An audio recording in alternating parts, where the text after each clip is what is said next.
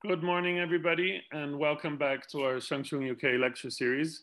It's a great pleasure to have Professor David Templeman with us today. He's actually one of the world leading experts on Taranatha, so I'm very much looking forward to hearing about David's research. I won't say much more. After the talk, we'll have some time for questions. So please, if you have any questions, you can write them on the chat or you just keep them for the end of the talk, and then David will answer. And thank you, David, for joining us, and thank you, everybody. Thank you very much. Thank you very much, Jonang. Pleasure to be with you wherever you are. I'm here and it's cold. And we'll share the screen and we'll go into the slideshow from the beginning. Yeah. So you should now see the first slide, which is the title. I guess that's okay. All right. So let me just start by saying that I've been working on Taranatha for many, many years, since the 70s. And my first publication was at that time. And I just can't let go of him because he's such an interesting person.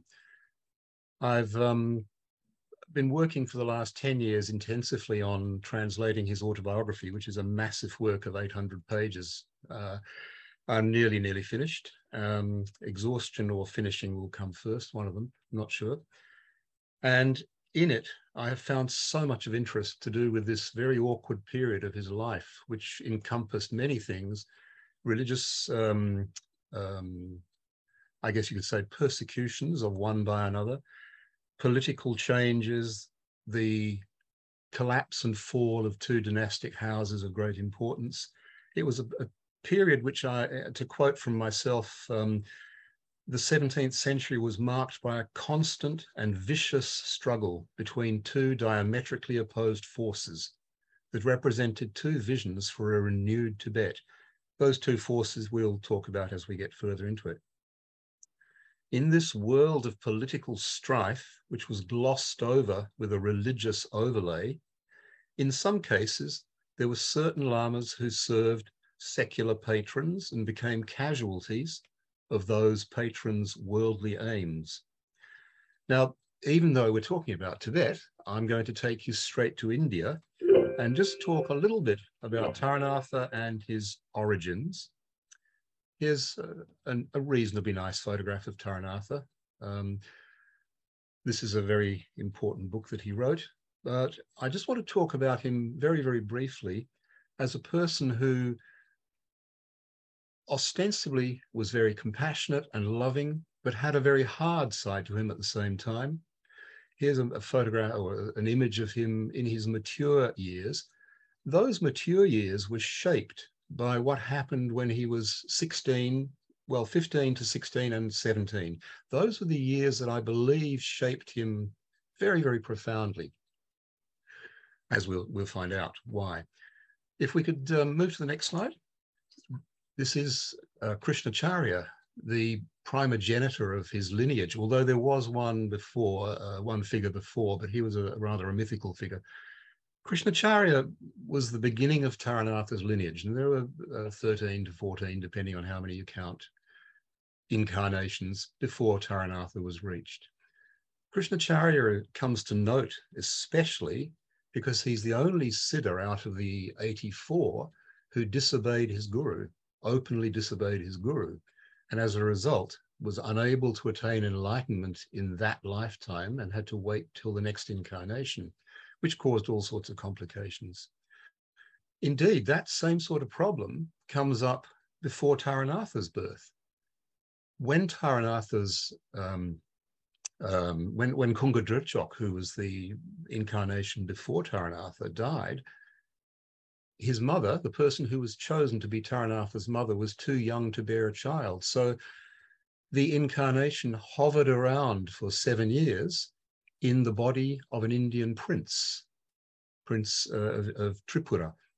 And I've translated and published that little biography, which was written by Taranatha about what he remembered as the young prince of Tripura. And then when his mother's womb was able to bear him, pop, the incarnation entered his mother's womb and Taranatha came into being. When he was a young boy, Taranatha spent a lot of time looking out of the windows of his family house. His family house was substantial. His father was descended from the lineage of Ralotsawa, the 11th century figure, the great yogic figure who introduced the teachings of Vajrabhairava into Tibet. When Taranatha looked out of the window, he mentions in his biography, which I should say at the outset was written over many, many years, but he says that he saw Indian yogis, such as this. I presume you can all see the whole of the text there. These are typical of the yogis that he would have seen. This is a 17th century Indian picture. But he said when he was about 6 or 7, he saw them in the grassy area just outside his house, and they were doing yoga poses that he was very, very interested in. And at one stage, he went to a relative's house to hear a yogi give a sermon when he was about 7. And he said, I could understand much of what he was speaking, which was in an Upper Brahmsha, an Indian dialect, just spontaneously understand what he was saying. Even though he was told to sit in a corner and mind his own business, he kept on edging to the front of the row and kept on listening. And he was able to understand. And he said, he felt, this is my life. I am sort of in the wrong body here in Tibet. I feel Indian, even at a very young age. He believed that in his previous incarnations, he had indeed been a yogi in India several times. And as we'll see later on, when his autobiography becomes more fulsome and rich, he actually gives some good examples of that. He felt his true home was India. And whenever he saw Indian yogis such as this, he felt transported there in the flesh. When he was with these yogis, he also probably saw rituals such as this, which the Indian yogis in Tibet were performing, graveyard rituals, as they did in India. This is an Indian example, a little bit gory, but nevertheless, I've had my dinner here. I don't know about you guys. He saw them, and he saw rituals like this, and he understood that this was something that he had experienced at some stage in his earlier life. And the Indian yogis who came to him were very, very attracted in his later years, when he had some clout, by the fact that he was very generous to them. And so increasingly, as he got older and older, his monastery attracted more and more Indians. There were 34 in all who came to him over his lifetime and taught him a wide range of things in his early youth, after 16, 18 years old. They taught him the Indian epics, the Mahabharata, the Ramayana. They taught him Sanskrit grammar. He actually translated with one of the Indian pundits the Saraswati Vyakarana, which is the root Indian text on how to work in Sanskrit, and that's been translated into Tibetan by him, and it's still used. And some of the difficult points of tantric exegesis, which they, as Indian yogis, claim to know the very latest technologies about. That should set people's ears a little bit buzzy, because the very latest tantric techniques in the late 1500s and the early 1600s, we'll get to that. So here we have Buddhaguptanatha, Sangye Gompo. This was Taranatha's teacher. Taranatha was in a meditation retreat at Mahabodhi, not the Mahabodhi in India, but the site in Tsang, southern Tibet, a little mountainous hill on which there were meditation huts called Mahabodhi. And this was his favorite place at 16. He'd been there several times before and engaged in meditation. One day, there was a bit of a fuss at the gateway to the enclave. And this, as he says, naked yogi with flowers in his hair walked into the compound. And this was Taranatha's teacher, Buddhaguptanatha. This was when Taranatha was 16. He was a monk, Taranatha was, and he capitalized in his later life on the teachings that Buddhaguptanatha vouchsafed to him. As a result of this, Taranatha became known as Tibet's most preeminent practitioner of rare Indian textual manuals and rituals. Some of these being the latest, I mean, using inverted commas, the latest tantric technologies from India. Buddhaguptanatha was charismatic and enigmatic. He only stayed for a short time because he really disliked Taranatha's monastic obsession with rules and regulations, and told him that really he had to get over concepts like good and bad, skillful and unskillful, and he could only stay with him as a result of Taranatha's fussiness for a few weeks. But that he said, when you've sorted yourself out, young boy, my students will come from India and will finish and complete the teachings. When Taranatha described, he wrote a short biography, which I've translated, and it's up for publication soon, of Buddhaguptanatha, based on what he'd heard from Buddhaguptanatha. He says that when he met him, when Buddhaguptanatha sat still, birds would come into his open hands and nest in his hands. And when he fell or jumped from a rock, it was like a sloughed off snake skin. It floated gently, or he floated gently to the ground. It was almost as if there was no gravity for him. He gives wonderful insights into this enigmatic yogi. Now we come to Shantigupta, who was the teacher of Buddhaguptanatha. And you'll wonder where this is going. I said we're going to India for a while, but we'll get back to Tibet duly. He lived approximately 1500 to 1600. You could adjust those dates accordingly. The only biographical material we have about him comes from Taranatha. And those details were given to Taranatha by Buddhaguptanatha, his teacher. Shantigupta was a great wanderer through Southeast Asia. And while he was in the Southeast Asia, he gathered precious stones and semi-precious stones, almost like a merchant, to bring back to his major sponsors in India, who were the Baghela Rajas of Bandugar. Again, we'll come to Bandugar later. While he was there, he also picked up new slants, new angles on Buddhism, what he claimed were new slants on Buddhism. And I suspect many of these came from Burma and Cambodia, where he wandered to. When he came back, we know at the time that he was around, Buddhism really was moribund and almost dead in India. But he was able to cobble together bits and pieces of other Buddhisms that he'd found in Southeast Asia and form new techniques, new yogic techniques and new ways of practicing. And he lent a new energy, at least to Taranatha and people who were close to Taranatha, a new energy to a moribund Buddhism.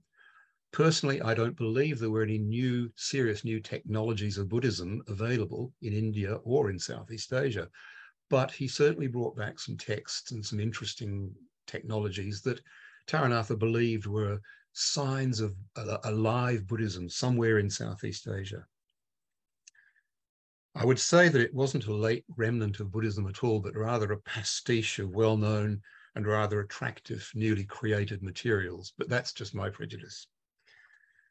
Where did such yogis in India hang around?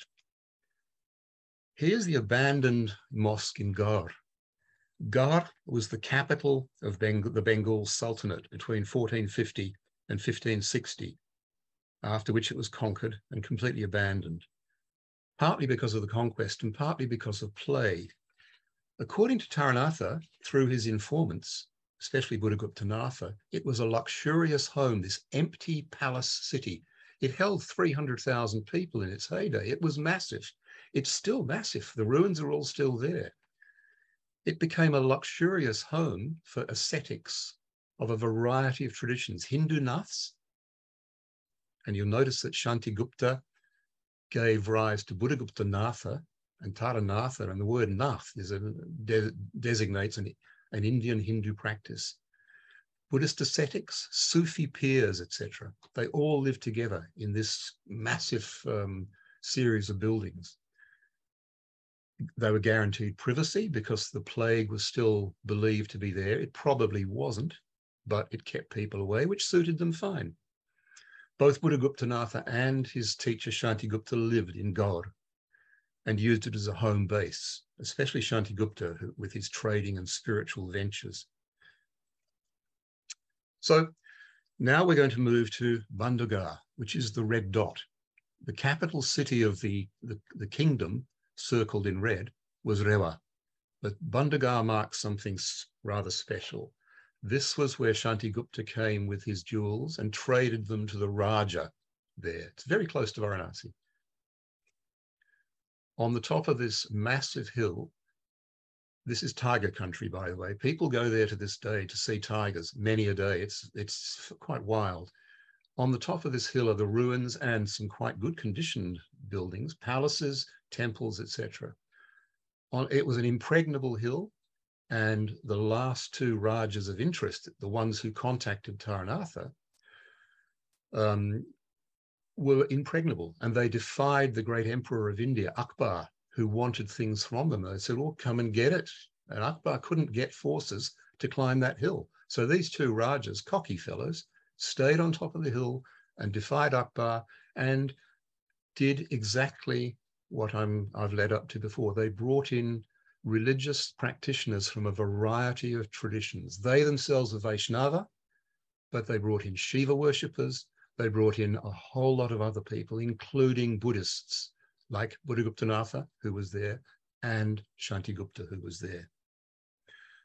It's not only full of charming ruins, but it has a reputation. If you Google Bandhagar, it's called the most haunted place in India. And one person has gone to say it's the most haunted place in the world they've ever been to. They're sort of ghost seekers, and they say there is nothing like Bandhagar. It's terrifying, especially after dark. But you're not allowed to be there after dark, so you have to pull stunts to stay after dark, which this lady did. At some stage or other, there was contact between the Rajas and Taranatha through the person of Buddhaguptanatha, who left this hill fort and went to Tibet and met Taranatha. So word got back and forth. The next picture, these stupas are in Bandhagar, but they were only unearthed in 1982. So Taranatha could not have heard of them. But what he did hear of was the series of caves which date from the time of Ashoka, so 300 odd BC, which scattered around the Bandhagar lands and territories, very many of them. The stupas are made of fired clay bricks and are without any doubt Ashokan period. Whether the caves were pre-Buddhist or not, we don't know. There are no inscriptions or carvings on them. But for Taranatha, who heard of these things, they brought to mind the early Buddhist caves of Ajanta and Ellora, which he'd heard about. And for him, this was, wow, people I'm almost in contact with through my teacher might have caves where Buddhists were, and maybe still are. And for him, his interest in India was fired up. Just to give you an idea of how sumptuous the palaces were deserted finally in 1932 by the last of the Rajas to live there. But Shiva lingas from the 15th century are still there, just to remind us that they worshipped Shiva and they worshipped a whole lot of other people. They brought Kabir there, and Kabir's Dharmadas, Kabir's greatest follower and promoter, was a part of the community on top of this hill. And to this day, there's a festival of 2 days held every year by Kabir's followers on top of the hill at Bandhagar, and 10,000 or more followers come. So those are the sorts of people that were there. So we can see now in the bottom inset map in blue where Bandhagar was, and in red where Taranatha's territory was. If you look at the larger map, yes, it's separated by Varanasi, the whole of Nepal, and you've got to go 200 miles over the Tibet border, but it's not an inconceivable distance. The Rajas of Rewa are extraordinarily rich. You can see the river Son running through their territory. They had over 25 customs posts and taxation posts on that river, which floated produce to Jabalpur, and they made a fortune out of it. When he was 16 and a half, Taranatha received a letter from King Ramachandra, who was staying in Rewa, the main town there at that time.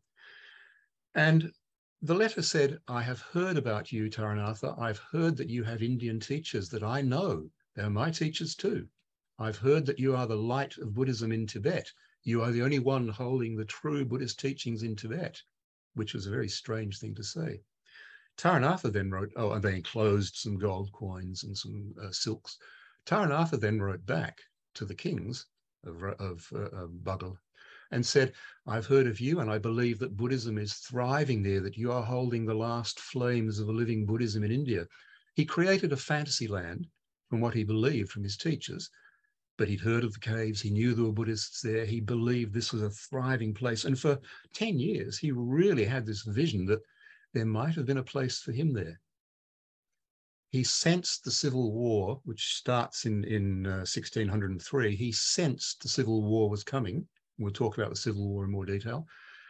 And I've posited in a couple of papers that it was almost a case of, if you look at the inset map, Taranatha sitting in his mountain fastness, eyeing off Rewa as a bolt hole in case of emergencies somewhere in India. But his relationships with India got him into a little bit of trouble. Certain people in the Gelugpa tradition, who were very, very highly positioned as teachers of Sanskrit, said, this is an improper sort of relationship. This is not the sort of thing we should be looking at. We should be concentrating on what's happening in our country, not spreading our attention down south. So the civil war starts when Taranatha is 28 in 1603 and extends to 1621. A lot of things happened then. By his 24th year, he was encouraged by his patrons, who were the kings of Tsang, which is the area around where the red dot is, to perform certain rituals. Basically simple, in the early times, simple rituals to aid his patrons in their daily rituals and help them with their spiritual needs. But Taranatha was a restless soul. In his autobiography, as I say, 800 odd pages, he moves consistently. Every month he's moving somewhere else. And I put this slide up to show Taranatha of interest with Manjushri's sword, erect blue sword on his right, looking at the picture, left shoulder. And so he's an incarnation of Manjushri. But the bottom left-hand side of the painting, there he's in a tent. And we have many, many, many dozens of examples of him teaching en route, so to speak. On the right-hand side at the bottom, he's teaching in a structure, a building of some sort, not the big temple that was built for him after the war. And surrounding him at the top are his previous incarnations. So here we can see a fuller picture of him as the incarnation of Manjushri with his sword at his shoulder, and on the other shoulder, a flat book of Prajaparamita, the perfection of wisdom. And especially of interest here is, I think this is the only example to the left side of his shoulder, looking at the picture to the left, there are little meditation huts, which I suspect represent Mahabodhi, the meditation site where he met his teacher. So this is him with his lineage at the top and certain events from his life, preaching only in temples to left and right, but in the middle preaching, as he called, tromon. He gave tromon, which are bazaar empowerments in the bazaar, but sometimes it's referring to a tent. He preferred not to enter fortresses where possible of patrons, except his own patrons, other patrons, because he didn't know what was going to happen. So he preferred to teach out in the open where possible. The war comes, the civil war. And instead of teaching spiritual requirements and such like to his patrons, a different set of priorities becomes theirs. By the time he was 28, the war had really just started, and he became drawn into performing ceremonies connected with his patrons gaining victory in war. Clearly, this could be considered to be quite contrary to the spirit of Buddhism. But in Taranatha's eyes, the end result of winning such a war would be a stronger Karmakaju religion, a stronger Shangpa religion, and a stronger Jonang religion. He really saw this as being an opportunity to strengthen what he saw were the good guys' side, as opposed to the Gelugpa, who he had no problem theologically with whatsoever. Despite Jonangpa having a view of Shentong, other voidness, that was not an issue, ever. He was opposed to their expansiveness. The Gelugpa were pushing westward and pushing eastward into Kham, and he really didn't like that, because he'd actually, by this time, he was about to send his first emissaries of the Jonang tradition to Kham, to Zamtang, to set up a series of monasteries in Kham. But the Gelugpa were spreading into Kham slowly, and they were certainly spreading westward into Tsang, into this area. So here's an example of what the soldiers of the day would have had. So the warfare occurs around in Tsang. Now, Tsang in those days was normally, we think of it today as the area around Shigatse, but in the time we're talking of Taranatha, it extended actually to Lhasa and a little bit beyond. So Tsang was a large area. The Gelugpa was strong in Lhasa, despite the presence of non-Gelugpa proselytization there.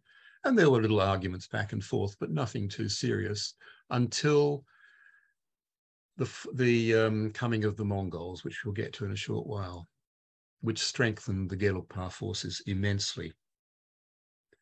So the rulers, called the Depar of Tsang, ruled between 1565 and 1623, and they were highly mobile, upwardly mobile.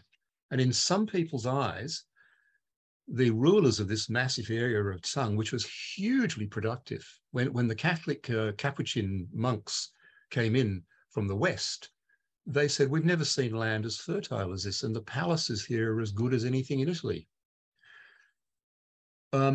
These rulers were seen by many people as being mere upstarts who'd usurped a role for which they were not particularly well equipped.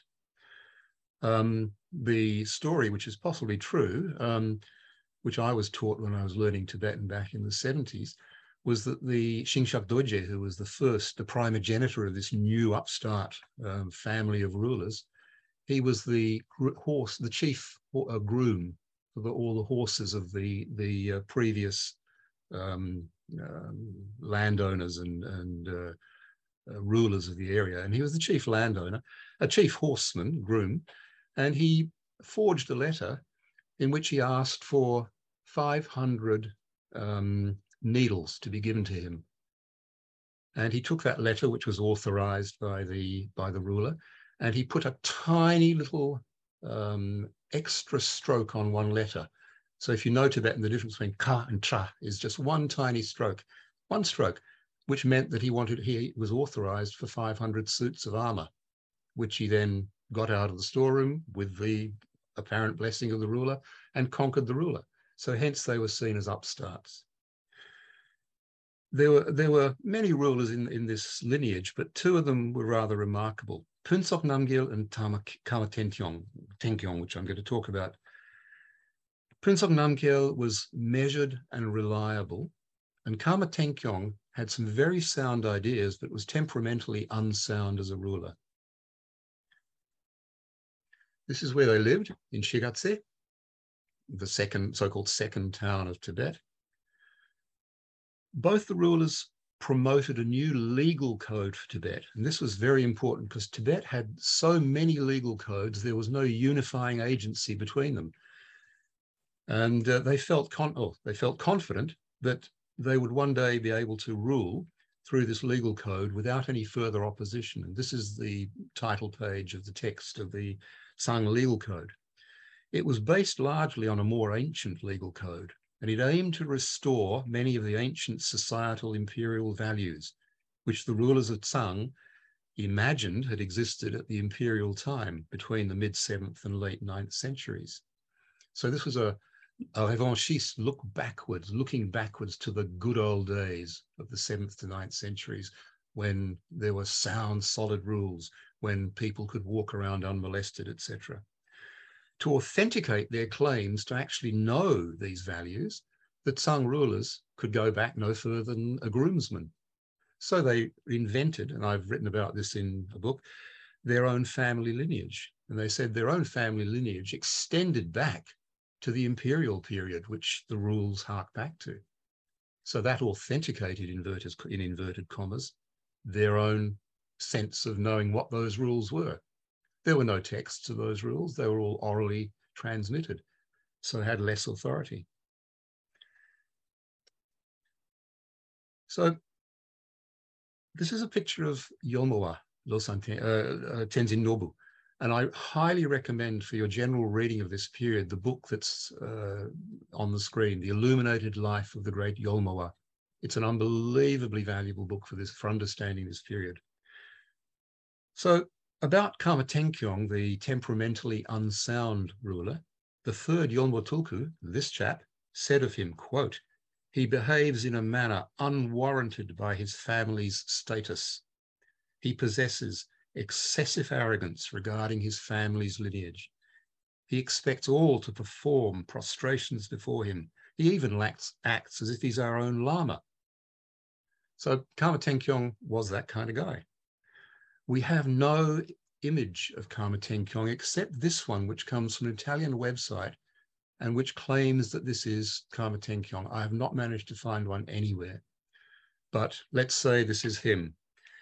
He treated Taranatha with a careless sense of his own superiority.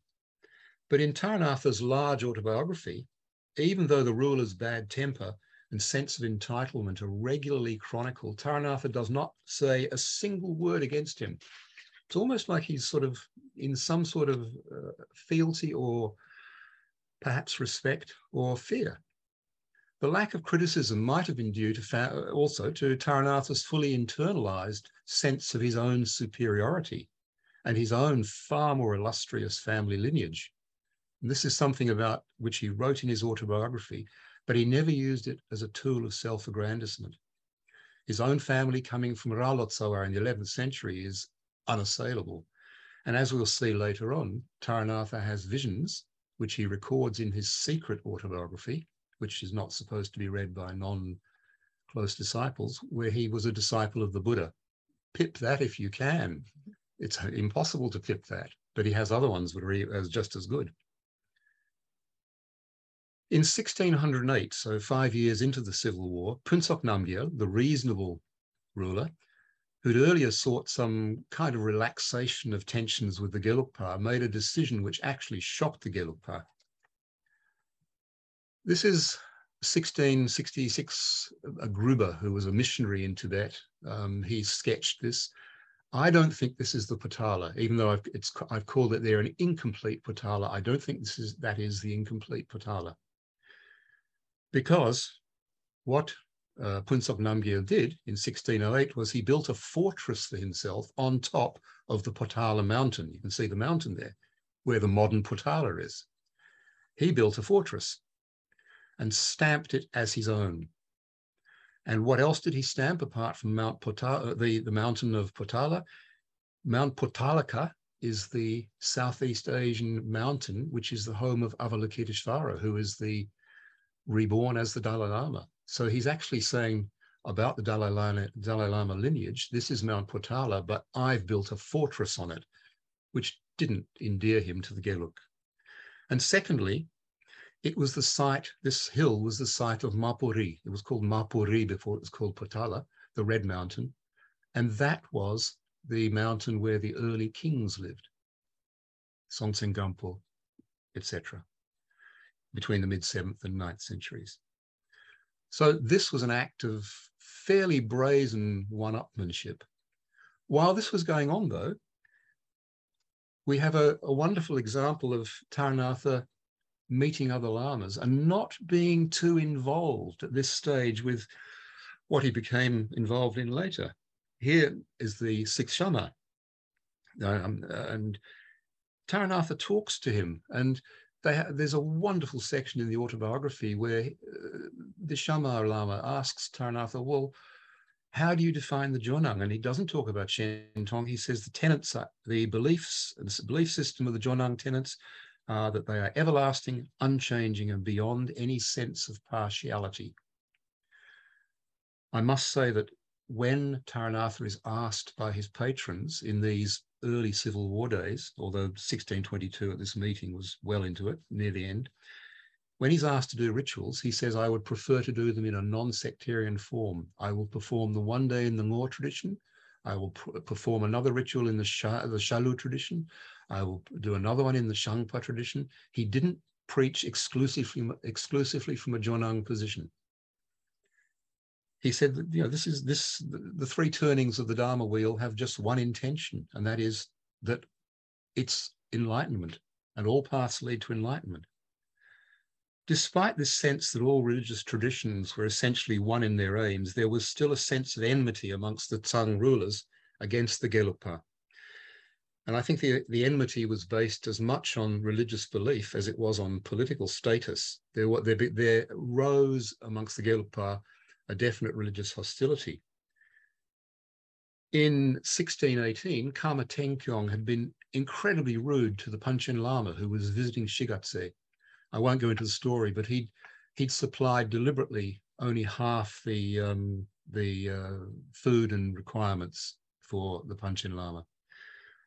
In 1612, Phuntsok Namgyel, the reasonable ruler, had asked for Gelugpa initiation into the cycle of Amitayos and was refused because he'd been regarded by Gelug monasteries and abbots as being an enemy of the Gelug. What this meant was that what lay behind this perception was that Phuntsok Namgyel had opposed the search for the rebirth of the fourth Dalai Lama, because those searching for the rebirth were inclined to look towards Mongolia for his rebirth. And Phuntsok Namgyel knew well that if the Mongols came in, if he was born amongst the Mongols, this would bring in not only more Mongol monks and students, but would bring in Mongol warriors at the Dalai Lama's behest. And that was the core of contention. This view of religious traditions being hostile to each other may well have been the case, but it's completely unsupported by what we know of Taranatha and the Karma-Kagyu tradition of the time from contemporary written materials. They have nothing to say between them except kind words about the Gelugpa. This became a political thing. The minds of the Tsang rulers were far more hostile. Taranatha actually says in his autobiography, as for the Ngorpa, the Dzongpa, the Shalupa, the Sakyapa, Karmapa, Bodongpa, I have been one of these through all my efforts. It means he's actually taught from those traditions. And it's quite, the one he actually favored more than any was Shalupa and Sakyapa. And he taught for weeks and weeks at a time from the Sakyapa and the Shalupa teachings exclusively.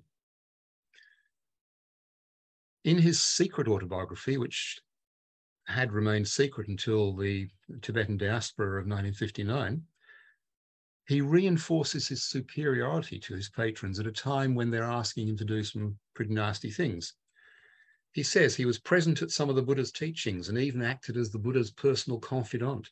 He himself, he claims, was the imperial ruler, Zanam Sinde, in the 4th, 5th centuries of the Common Era. He was Atisha, the great Jowoje's student. He was a Buddhist king of Khotan in Central Asia, etc., etc. He did empowerments. This was one of the things he did. Now, this is also taken from Ben Bogan's book of Yolmawa. And here's a typical Buddhist empowerment. There's Yolmawa in the middle with the crowned hat and putting a stupa on top of the recipient's head to give him empowerment. So what did Taranatha do for his patrons? He interpreted texts, he translated Sanskrit materials, he commissioned and consecrated artworks, he supervised the Nepalese artisans, he performed rituals which were largely non-sectarian, he managed various death rituals, and I've put this in bold for myself, he prevented the effects of black magic curses against his patrons, the rulers of Tsang, and nullified those effects and redirected them back against the Gelugpa. So we have ritual warfare involving the invocation of Mahakala, Marsoma Palden Lama, and the razor, the Lord of symbols of the Lord of Death. You can see the large greenish grey razor and the smaller one to the left-hand side. The Wheel of Death was last invoked in 1959. By a Sikkimese Lama, I believe, who wanted to use it to drive away the Chinese. He interpreted dreams and omens. He transferred his own tutelary deities to his patrons. So he's now getting in deep, doing ritual warfare.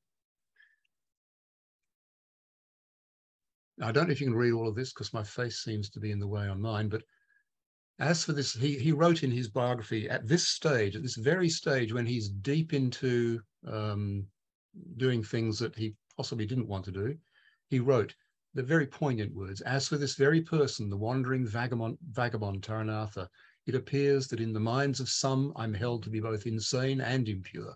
It seems that others say to themselves, isn't he a learned one? And yet when other people speak, they say, he's a stubborn-headed logician. And yet others say, he's confused, he's become slack.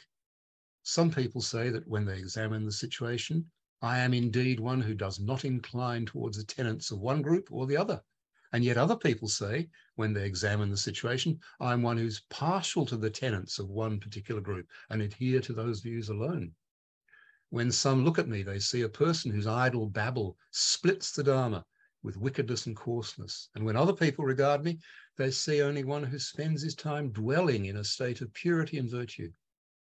Some people say I'm just an ordinary sort of person, filled with both attachment and aversion. And yet other people say I'm a fully realized and powerful person. When some speak of me, they say I'm one who possesses a wrong view of the world. When others speak of me, they say I'm one who perceives things as they really are with utmost clarity. When some speak of me, they say I'm just a worldly person with a bad outlook. And others, when they speak of me, say I'm one whose one-pointed focus is always on the Dharma. Some say of me, I'm one who's seen the demonic forces in the flesh. And some people say I've perceived the Buddha himself in the flesh. Some say that I make bad predictions, and some people say my view of the future is good, and they praise me for it. Absolutely all of them fail to agree in what they utter. And as for these many unreliable viewpoints, which are quite extraordinary and foul-smelling, you yourselves will have to decide whether or not they apply to a sleeper like myself. When he was asked on many occasions to give his own opinion, he preferred not to contradict the opinion of his patrons. Here's an example. Taranatha was very, very drawn to the goddess Tara and wrote many, many texts on him. In 1603, at the start of the Civil War, he had a very vivid dream of her. And purely by chance, that morning, somebody came with a very old and very valuable tanka and gave it to him. And he thought, wow, this is amazing. These are signs. As the war started to come closer to him by 1604, he believed strongly that Tara should be able to alleviate any concerns the state might have about the war coming to them. This was not the case.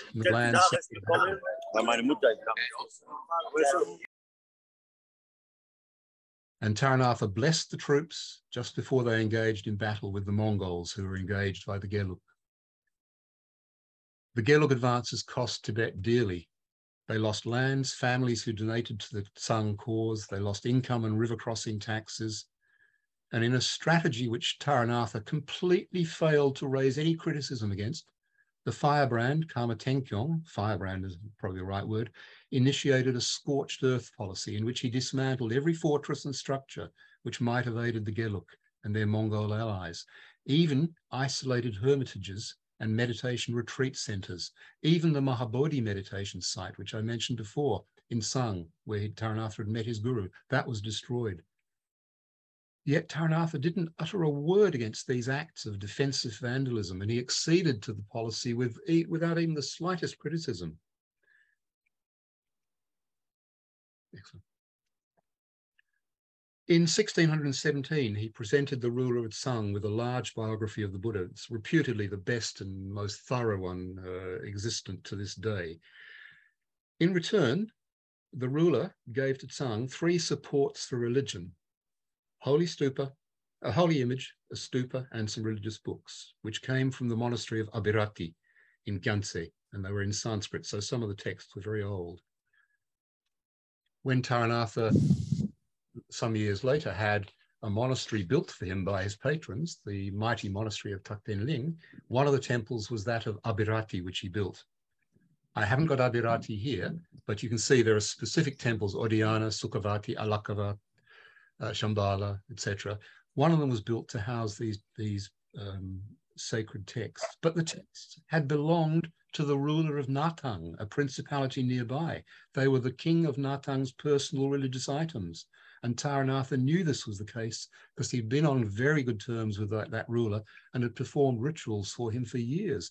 And yet he was given these booty items on the condition he install them in a newly constructed temple in Thakten Ling, which temple, as I mentioned, was given to him by his patrons. It was almost as if the construction of the monastery was in part a sort of payoff to Taranatha for the effectiveness or otherwise of his various blessings. Taranatha said not a word to anyone about the legitimacy of handling these items and duly installed them where he'd been told. Thakten Ling today is beautiful, beautiful ruins. Although there are, so you can see at the bottom some recent restructures, but basically it was totally demolished in the Cultural Revolution. As Taranatha drew closer to his eventual passing, and here's a picture of him in Mongolia, a statue made by Zanabaza of Taranatha as an older man, he becomes highly critical of people, which he hadn't been up to now in his autobiography, including Lamas, and his tone became pointed and abrasive.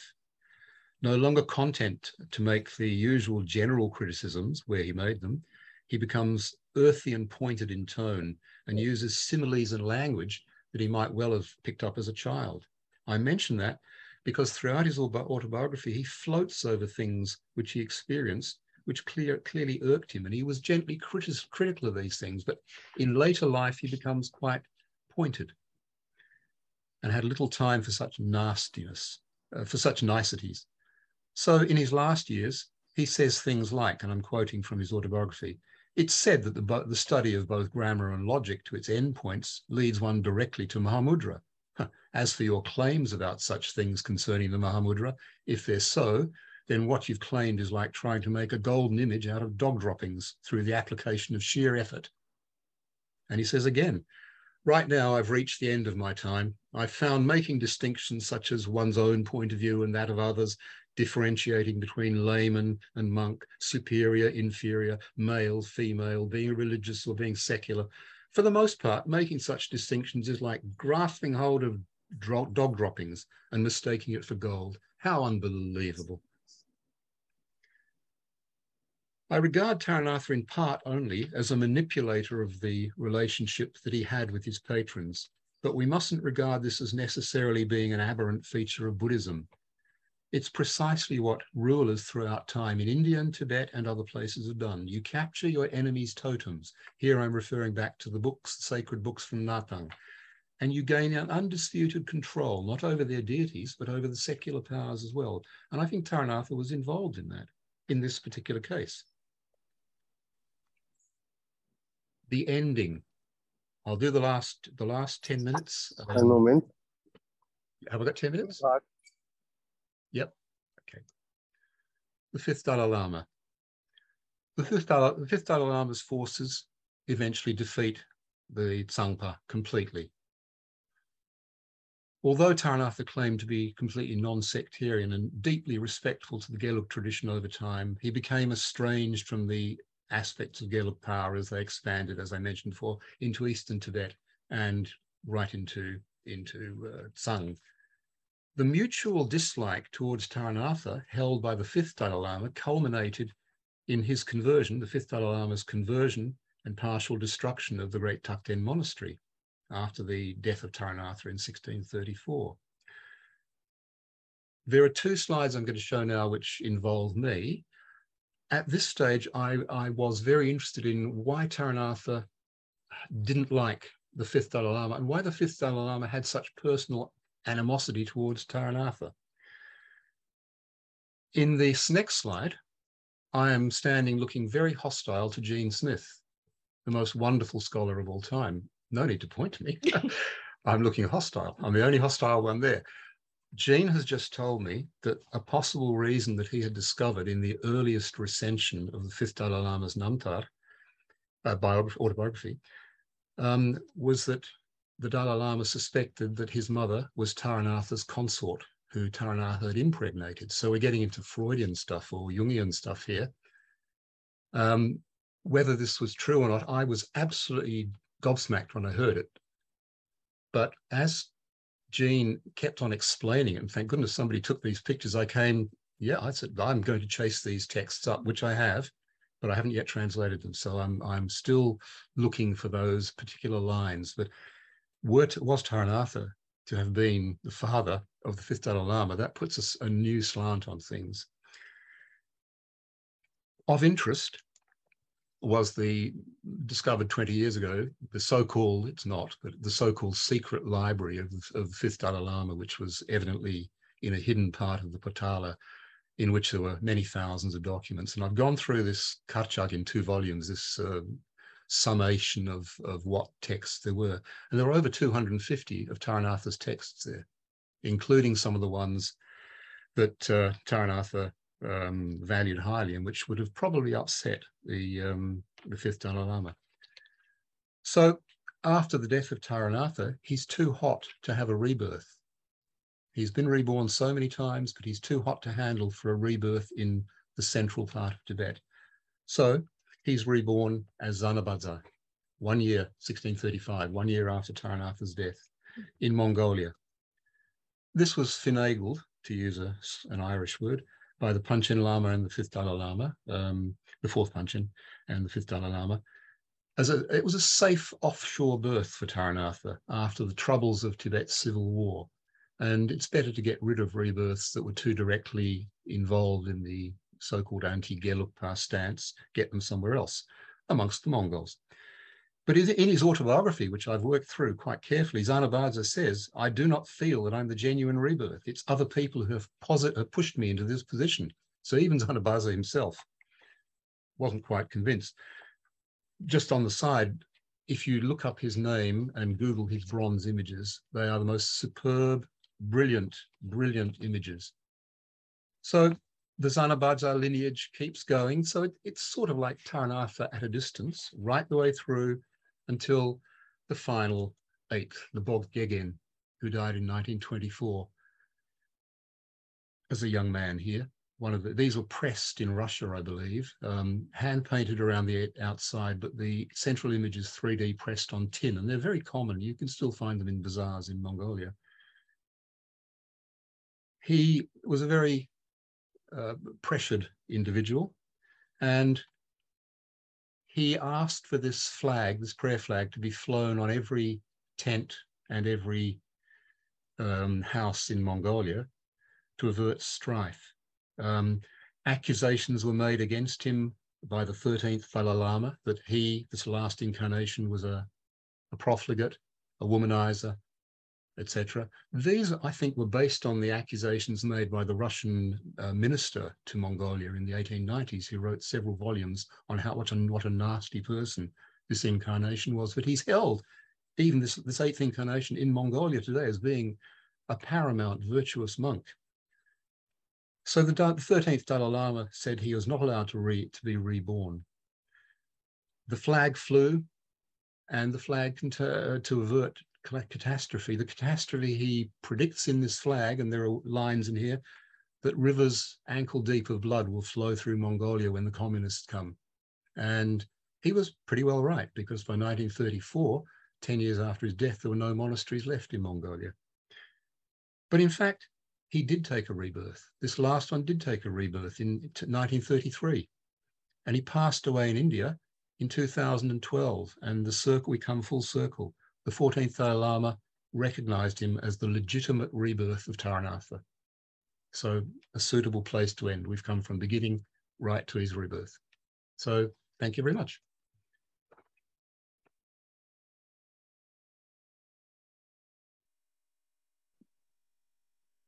Thank you so much, David. Very fascinating overview. Very interesting to hear. I can't hear you. Can you hear me now? No here, no talk? That's strange. Can you hear? I can hear you. Yes? No?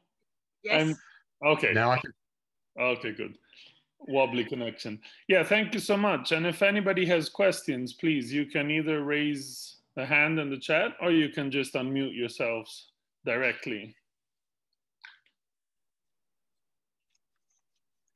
So, David, actually, I think the reincarnation in Dharamsala in 2012, you just said there was a Mongolian connection. Wasn't he born in Mongolia? He was born in Mongolia.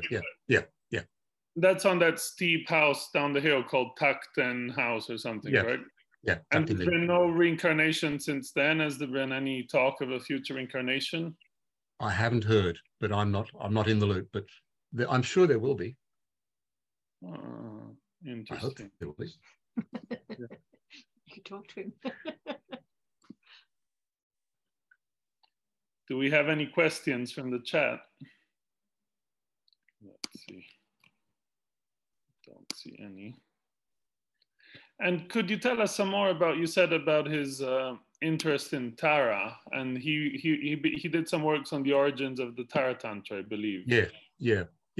That was the first book I translated, and the story behind that is horrendous. I submitted a draft of my translation in about 1971 or 2 or 3 to the Library of Tibetan Works, and I said, "Is this the sort of thing you might be interested in? I'm just a beginner in Taranatha," and they said, "Yeah, absolutely." So I spent another 2 years perfecting it, and they published the first draft. It all came back to bite me. I've had so much flack for that book, but it still works. Anyway, he was a very strong believer in Tara. He wrote sadhanas. He wrote very many mandala creations of her. He wrote the origin of her tantra, and in that book, the origin of the Tara Tantra, he gives a lot of information that came to him from Indian yogis about Tara and the position that Tara was in places like Bodh Gaya. So stories that had never been, he says, had never been heard in Tibet before. He heard from Indian yogis who wandered in. The Tara of the water spout, that story had never been in India before. A Hinayanist monk in Bodh Gaya is frightened of some robbers who are coming, and he goes to the water spout where Tara is in. There's a little sort of a little pipe coming out, and he says, "Oh, save me, Tara." And she says, "Yeah, you ask me now when you're in trouble. You didn't ask me for anything before." She says, "Hop in." So he squeezes himself into the water spout and is saved. Those stories were new to Tibet in Taranatha's time, and they came from India, and he collected everything he could about Tara and incorporated most of it into the book that was translated as The Origin of the Tara Tantra, the Jetindruma Yugi. So he was a strong believer. And as far as you read or saw, when you were talking about all these sort of skillful means for war and so forth, would he have been using the fierce Tara sort of pujas and mantras and all that? Was there any mention? No, he doesn't actually specify. He doesn't specify what he did. He just says that he was asked to bless the troops. He was asked to invoke Mahakala, Dalai Lama, etc. He doesn't talk about Tara. The questions come up saying, how can we read the final version? It really is the version that's come out in the last 2 editions, the latest edition and the one before it. They're the upgraded versions. The first one with the blue cover, burn it. So any of the later versions with fawn-coloured, rather sort of buff-coloured covers, they're the ones. They're good. Yeah. All over there somewhere. I can show you a copy just to show you which one to look for. My wife's just whizzing off to get the copy. No, above, to the right. One of those slim ones. Okay, sorry, next question. Yep. This is what it looks like. Oh yeah. Can you see it? Yeah, that's the latest version. And currently you're working on another publication. You said you're working on a major work, correct? The autobiography. The autobiography, okay. The autobiography. What stage are you at? I'm 91.3% through it. I'm now so obsessed that I calculate at the end of every day, oh God, am I getting closer to the end? 91.3%. Another few months. I've done it once before. I'm checking it. It's nitpicking. The life of Buddhaguptanatha will come out with another life of Krishnacharya. You saw the second slide was one of Krishnacharya, the book that was published in the 80s. There's another life of Krishnacharya written by Kungadrechok, who was Taranatha's incarnation, but one pre-incarnation. That one will be coming out also. So there'll be those 2 small ones, relatively small. Just out of curiosity, in one of your slideshows, you were saying how one of the gurus was bringing precious gems back from Southeast Asia, trading them. That's interesting because a while back they gave me a book about precious stones and their uses, and that the Buddhist view of sort of gem traders and dealers was always low because they were considered sort of scammers who would go around the kings trying to Whereas the Hindus really respected them as sort of, and I think the very word was mandap or mandi or something at the center of the mandala. Yeah. So I was curious to see about a Buddhist master who was engaged in this gem trade. Well, if you really looked very, very deeply into these Buddhaguptanatha and Shantigupta, his teacher, and some of their cohorts, you have to question how Buddhist they were. And I've looked through some of the texts written by Shantigupta, and I've translated a couple, and there's nothing new in them. There's a new slant, but there's nothing new that's textual in them. So I presented a paper on this at one of the International Association of Tibetan Studies conferences. I think they were actually bringing out older stuff that was being paraded as being the latest technologies for a young Taranatha who they knew they could get a month's free board and lodging and great food from, and they were just wandering yogis who played their cards very well. And there are lots of examples of that in the autobiography and elsewhere. And gem trading was, why not? Yeah. So it sounded like politics and worldly affairs, Taranatha. Did he have much time to go off on long personal retreats or dedicate himself to sort of more simple pure dharma, or was he always involved in sort of political machinations? It's amazing. When I'm reading this autobiography, I would say that 65% of the time he's preaching and teaching to other people, and 30% of the time he's in retreat. But sometimes he's called out of retreat. And I didn't think that was possible. But he's saying, I'm going for a long retreat. I'm tired, I'm exhausted. And yet one of his patrons will say, I want you here to transfer my grandfather's tutelary deities, or my tutelary deities, to my grandfather who's very ill. And Taranatha comes out of his retreat many, I'd say 20 times in the autobiography. He's reefed out of a retreat because he's needed by his patrons. I would have imagined that any of the great lamas would have said, no, I'm not moving. But he did. He moved. He doesn't refuse. He gets very stroppy and says, I did what I could, and then I wanted to go back into retreat. But very often he's called somewhere else. He's at the beck and call of princesses, of queens, of every petty ruler in the area. And he's constantly on the move. And I think that's why he's got that sobriquet, the wanderer, Gelugpa.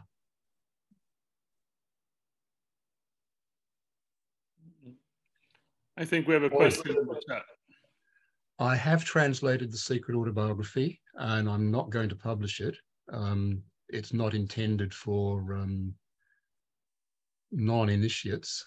If you're a Tibetan reader, you can read it yourself. It's there in Tibetan text, but it's not the sort of thing I feel confident that I want to put out. But I will draw on it, and I have drawn on it in my PhD thesis, which I did as a retirement project 10 years or whatever it was, 15 years ago. I drew on it for that, and I will inform the translation of the autobiography where there are interesting things in it. And there are things that are interesting culturally, as well as being secret tantric practice. For instance, he, in his secret, and I'm not giving any secrets away, he is asked to do a series of worships of a deity in Karsha on the Indo-Tibetan borderlands. And if he does this, it will bring great benefit to him and to his region. He says, but as a lazy sort of fellow, I thought about it for a while, but I never went, so I never got those benefits. He's sort of easy come, easy go in that. That's in his secret autobiography, but that's the one thing I can tell you. Most of it is fairly not available. And there's also a Yangsang Wenanta, a super secret autobiography, which was not intended to be seen or read by anyone. It was buried in his tomb with him. And it was cracked open in the Cultural Revolution, and it came out. More than that, I won't say. A secret within a secret. Indeed. A super secret. Yangsang West, super secret. There's a question. If you've seen the obvious super... question. It is an obvious question, and the answer is... You won't answer it. For 10 minutes. Okay, David, if we have no more questions, then I'd love to thank you on behalf of all of us. And thank you, really fascinating, great overview. And best of luck with your remaining 8.7% of your. Not good at maths. And we'll be happy to welcome you back when you've done your future publication if you want to tell us more about it. And thank you. I'll send you a copy. Thank you so much.